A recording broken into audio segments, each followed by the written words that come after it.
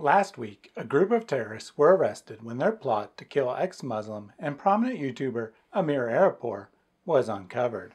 Today, I'll examine what may have motivated these men and Amir's response to the news.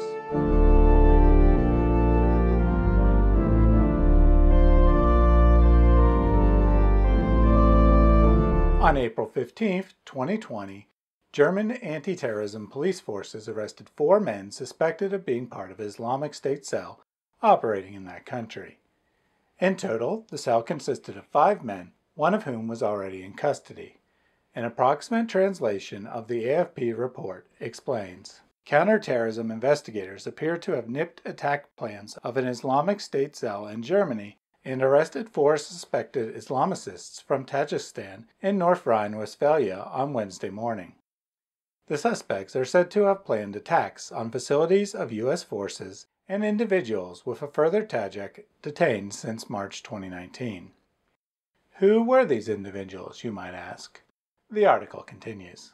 According to the Federal Prosecutor's Office, the suspects were planning, in particular, an assassination attempt on a man who had expressed himself critical of Islam in public from the point of view of the accused. One of the detainees is said to have already spied on this potential murder victim. U.S. air bases in Germany were also scouted.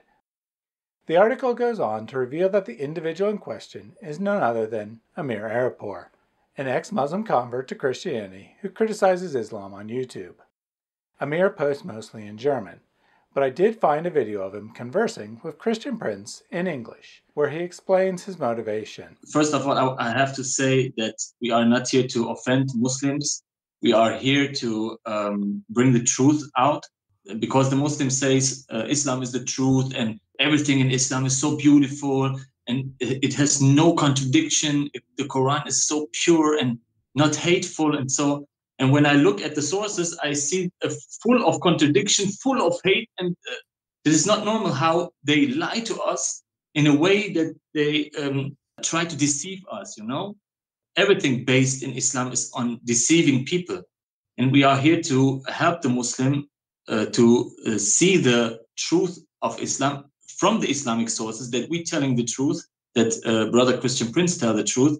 And I'm very thankful for the Brother Christian Prince that he helped me in my life when I was a Muslim, and I proved the sources that he posted in his videos, and it helped me a lot. And now I want to help some other Muslims to see the truth about Islam. And we love you, Muslim, and we want to see you. We want to see that the truth will come out and the truth will set you free. Clearly, this is the kind of hatred that must be silenced, at least if you're an Islamic terrorist. But where did the terrorists get the idea that murder is justified to begin with? Did they invent this idea in their own minds? Or were they perhaps simply following classic Islamic teaching? Let's look at what the 4 schools of Sunni jurisprudence say about apostates. Let's start with the Shafi school and the world's most popular Sharia manual. Leaving Islam is the ugliest form of unbelief, and the worst. When a person who has reached puberty and is sane voluntarily apostatizes from Islam, he deserves to be killed. In such a case, it is obligatory for the caliph, or his representative, to ask him to repent and return to Islam. If he does, it is accepted from him, but if he refuses, he is immediately killed. The Malikite school teaches, an apostate is killed unless he repents. He is given 3 days to repent. The same ruling applies to a woman. Likewise, the Hanafi school asks, if a Muslim apostatizes from Islam, what do you think would be the ruling regarding him? He replied, Islam would be offered to him. He has either to accept it or to be killed at once, unless he asks for a deferment. This would be given to him, and the duration would be 3 days. And finally, the Hanbali school. If someone apostatizes from Islam, whether it is a man or a woman, the penalty of death must be enforced, because of the saying of Allah's apostle, if someone changes his religion, you must kill him. The apostate should not be killed until he has been invited 3 times to repent. If he repents, he is spared, but if not, he is killed by the sword.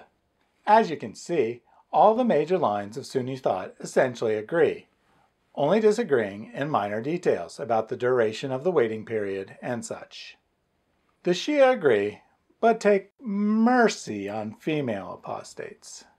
So Islam of a Murtad al-Fitri, an apostate born of Muslim parents, shall apparently not be accepted after he has first apostatized, and he shall be condemned to death if he is male. But a woman shall not be condemned to death, but shall be kept in life imprisonment, and she shall be given beatings at the time of prayer, and she shall be subjugated to tightening or scarcity of food. Her repentance shall be accepted. So if she repents, she shall be set free. A Murtad al-Milli, an apostate born of non-Muslim parents, shall be asked to repent. On his refusal, he shall be condemned to death. But maybe the terrorists weren't reading the Sharia. Maybe they simply read the Hadith. Ali burned some people, and this news reached Ibn Abbas, who said, "Had I been in his place, I would have not burnt them." Whew! Islam is peaceful after all. As the Prophet said, "Don't punish with Allah's punishment." No doubt I would have killed them, for the Prophet said, "If somebody discards his religion, kill him." Oh, never mind. What about the Quran? O Prophet, strive hard against the unbelievers and the hypocrites, and be firm against them.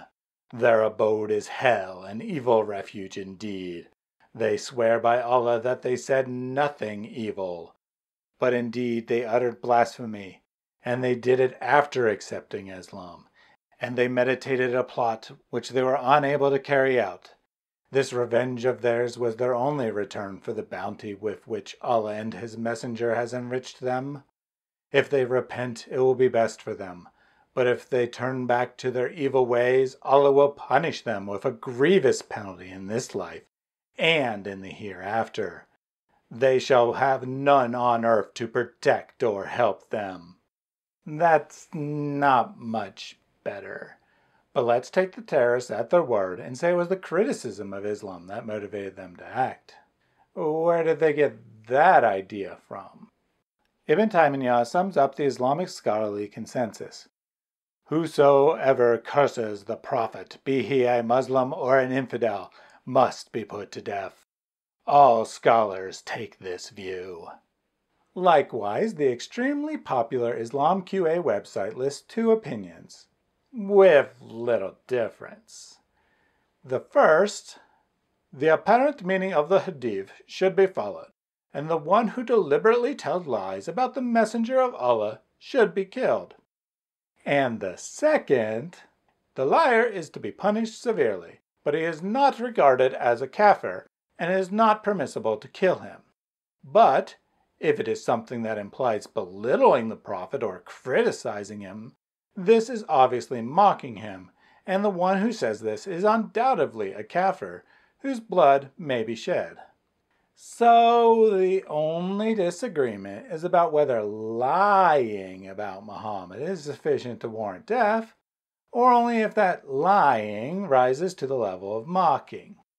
And it's not hard to see why the scholars would make this conclusion when we look at the hadith. A blind man had a slave mother who used to abuse the Prophet and disparage him. He forbade her, but she did not stop. He rebuked her, but she did not give up her habit. One night she began to slander the Prophet and abuse him. So he took a dagger, placed it on her belly, pressed it, and killed her.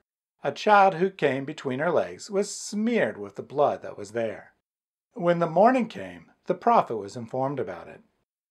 The Prophet said, "O be witness, no retaliation is payable for her blood." A Jewess used to abuse the Prophet and disparage him. A man strangled her till she was dead. The Messenger of Allah declared that no recompense was payable for her blood. And the Quran. Those who annoy Allah and His Messenger, Allah has cursed them in this world and in the hereafter, and has prepared for them a humiliating punishment. And those who annoy believing men and women undeservedly bear on themselves a calumny, and a glaring sin. Truly, if the hypocrites, and those in whose hearts is a disease, and those who stir up sedition in the city, desist not, we shall certainly stir thee up against them. Then they will not be able to stay in it as thy neighbors for any length of time. They shall have a curse upon them. Whenever they are found, they shall be seized and slain without mercy. Now, there's gonna be some Muslims in the comment section who claim that Islam teaches no such thing, that the terrorists were simply wrong. Naturally, they won't give any sources, but at best will give their interpretation of some unrelated verse. To that, I say, who should we believe? The consensus of Islam's best and most trusted scholars from the last 1400 years? Or some random guy on the internet with no credentials and no sources? For contrast, let's look at how the Bible instructs Christians to respond to those who criticize our religion. But I say to you who hear, love your enemies, do good to those who hate you, bless those who curse you, pray for those who abuse you. Do not say, I will repay evil. Wait for the Lord, and he will deliver you. If the world hates you, know that it has hated me before it hated you. If you were of the world would love you as its own. But because you are not of the world, but I chose you out of the world, therefore the world hates you. Remember the word that I said to you, a servant is not greater than his master. If they persecuted me, they will also persecute you. For the sake of Christ, then, I am content with weaknesses, insults, hardships, persecutions, and calamities. For when I am weak, then I am strong. You have heard that it was said, you shall love your neighbor and hate your enemy. But I say to you, love your enemies and pray for those who persecute you, so that you may be sons of your Father who is in heaven. For he makes his sun rise on the evil and on the good, and sends rain on the just and on the unjust. Repay no one evil for evil, but give thought to do what is honorable in the sight of all. If possible, so far as it depends on you, live peaceably with all. Beloved, never avenge yourselves, but leave it to the wrath of God. For it is written, vengeance is mine, I will repay, says the Lord. To the contrary, if your enemy is hungry, feed him. If he is thirsty, give him something to drink. For by so doing, you will heap burning coals on his head. Do not be overcome by evil, but overcome evil with good. But even if you should suffer for righteousness' sake, you will be blessed. Have no fear of them, nor be troubled, but in your hearts honor Christ the Lord as holy, always being prepared to make a defense for anyone who asks you for a reason for the hope that is in you.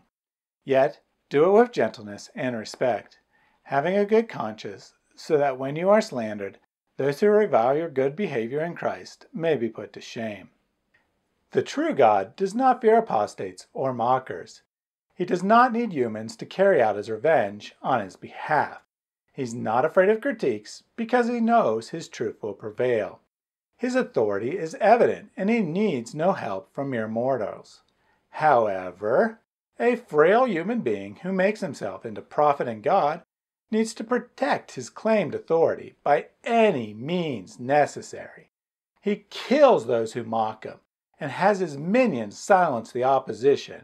He knows his ideas can't stand in the face of truth. Muslims, wake up and see your God for the weakling he is, an impotent idol who needs human beings to force his non-existent will. Finally, let's close by looking at Amir's response to the news. Aber wenn ich auch nur eine Seele aus der Islam rausgeholt habe und sie zum Herrn Jesus Christus geführt habe, habe ich alles richtig gemacht. Und ich gehe gerne dann in die Ewigkeit. Amen, brother. Amen. Let us fear not those who can kill only the body, but instead place our trust in the one to whom our body and soul belong, our Lord and our God, Jesus Christ. I stand therefore with Amir and present my body as a living sacrifice, holy and acceptable to God.